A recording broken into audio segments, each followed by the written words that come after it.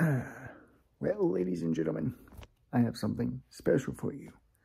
3 movie, 1 review.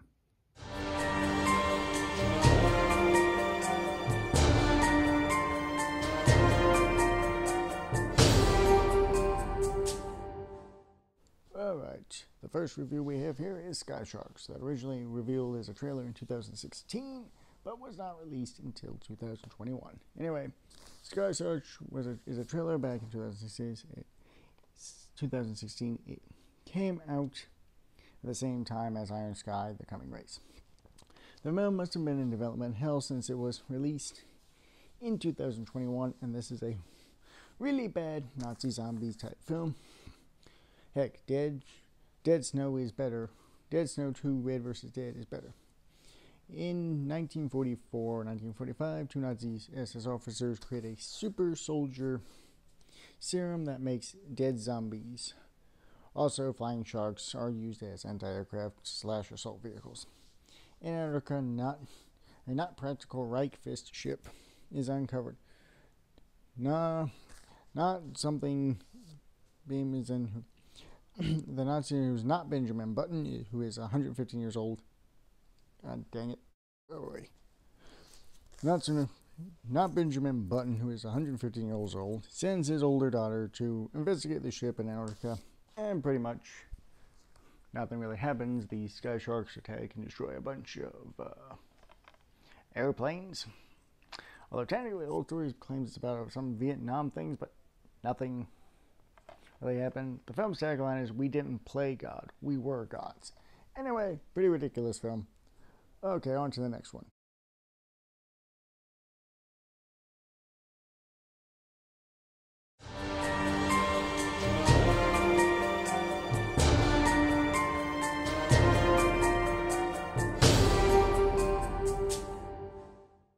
Okay, Rogue is a 2020 film starring Megan Fox.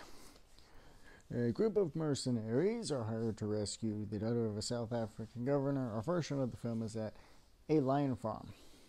Unnamed pieces of crap are cut down are killed by lions, and they're basically selling the lions to the Chinese because the Chinese are running out of elephant tusks. An angry mama lion kills all of the poachers, and then we cut to Megan Fox as her team of mercs assault the compound in a stealth scene. Her sniper shoots a bad guy and alerts the guards. The team finds and releases the 3 girls. They make it to a cliff, and after expending ammo, they jump off. One of the wounded mercs sacrifices herself so the rest can escape. After going down the stream, the team regroups. One of the girls refuses to move and is killed by a crocodile. On the cliff, the brother of the kidnapper has to be put down. The team finds the lion farm. 2 survivors are put inside and the lioness basically picks off the mercs one by one, as well as the bad guys. It is soon revealed that the daughter was kidnapped because her father, who was the governor, was not paying the profits from his lion farm, and they were not going to the kidnappers group. But that pretty much sums up this film. It's pretty boring. And in the end of the movie, we see the mama reunited with her cubs.